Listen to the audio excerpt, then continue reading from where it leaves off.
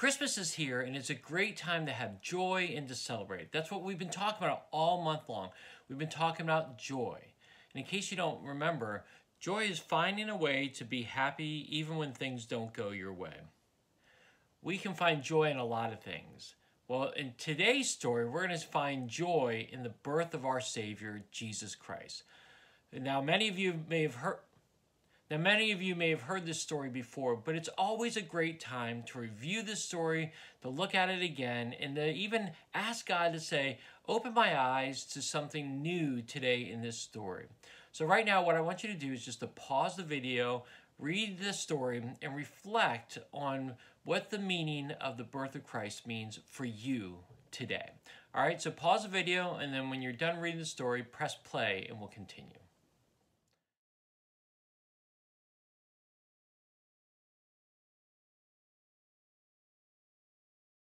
You can have joy today because God sent his son.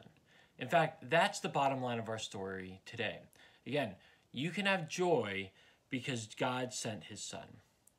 Lots of reasons to have joy in life, but the ultimate reason to have joy is because God sent his son, a savior to the world to help us and to guide us and to direct us. He loved us so much that he sent his son to come down on earth, to walk among us, to show us God's love, and to show us the ultimate example of God's love by sacrificing his life so that we could have a relationship with God again. So there's lots of reasons to have joy today. And again, it's because God sent his son, Jesus, into the world.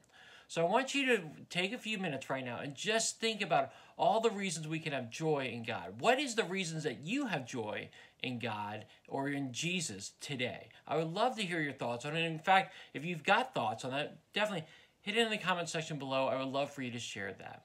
And as we kind of wrap up this story, I want to also just look over the verse we've been looking at for the past few weeks. Philippians 4:4. Always be joyful because you belong to the Lord. I will say it again, be joyful. We can be joyful today because we belong to the Lord, and we have that opportunity because God sent his son, Jesus, into the world. So I hope you spend some time today reflecting on the love and the sacrifice that God and Jesus made for us today with the birth of his son, Jesus.